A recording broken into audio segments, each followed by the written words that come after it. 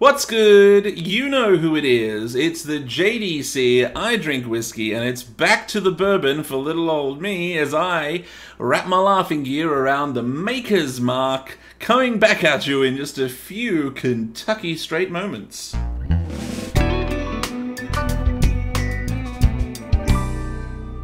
That is right, I am sampling and reviewing tonight the Maker's Mark. The Maker's Mark is owned by the Beam Suntory Group, and the Maker's Mark distillery is located in Loretto, Kentucky. So we are dealing here with a Kentucky straight bourbon. A few interesting little tidbits about the Maker's Mark before I dive into the whiskey. Oh, I wish I could dive into some whiskey right now. I've had the worst day. One is that, unlike many other bourbons on the market, the Maker's Mark has no rye in the mash bill. Rather, instead of rye, they use the red winter wheat. Oh, that's wordy. The red winter wheat. And I think that gives the whiskey a slightly smoother character, or so I'm told by people with more whiskey nous than myself. So, Maker's Mark caused a bit of a stir in 2013 when they announced they were going to bring down the ABV of their product. They had been selling it at 45% ABV, and they announced they were going to reduce that down to 42%. Sort of way to pinch the pennies and make their product last a bit longer. This was met with an outcry of incandescent rage, and they nixed that idea. Unfortunately, they did not nix that idea here in Australia, where they have reduced the ABV all the way down to 40%. And may I just say that I'm extremely happy about that. And just as an extra bit of trivia, you probably recognize the bottle, that red stuff on the top, very iconic. Here is an image of the workers at the distillery dipping those bottles into a pot filled with the blood of their enemies, in accordance with rituals dating back to the 1700s. Okay, they're just dipping it in wax. It's just wax. It's just wax. There is no dark rituals at Maker's Mark, as far as I'm aware. Each bottle is hand-sealed in wax, just like the olden days. Anyway, that's enough of my buffooning around the whiskey world. Let's turn around, have a look at the bottle, and see what we are dealing with. Anytime you're in the neighborhood, stop by and visit us at our distillery near Loretto, Kentucky. I live in Brisbane, Queensland, so I'm not going to be in the neighborhood all that often, but thank you for the offer.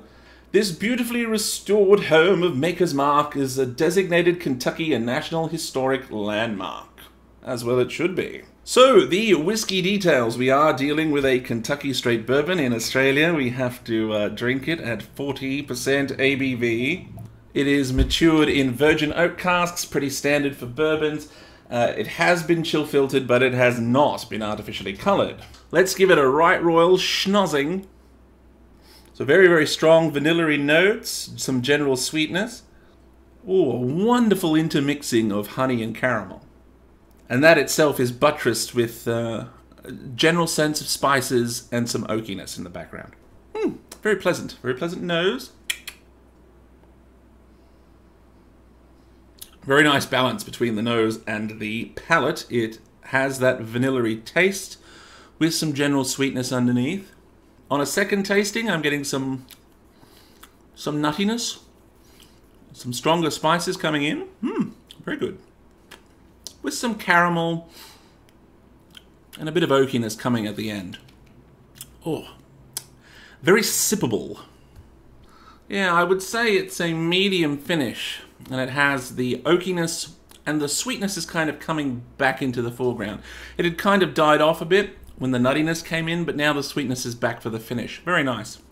Well, that was the Maker's Mark. It's quite inoffensive, it's quite sippable, a very nice, easy drinking dram. Nothing too amazing, but very good quality. Definitely consider, if you're curious about it, I would say go and get a bottle. They're quite affordable, particularly here in Australia. I do know there is the Maker's Mark 46, and I really enjoyed it when I had it, partially because I was having a good time. I was at a friend's album launch.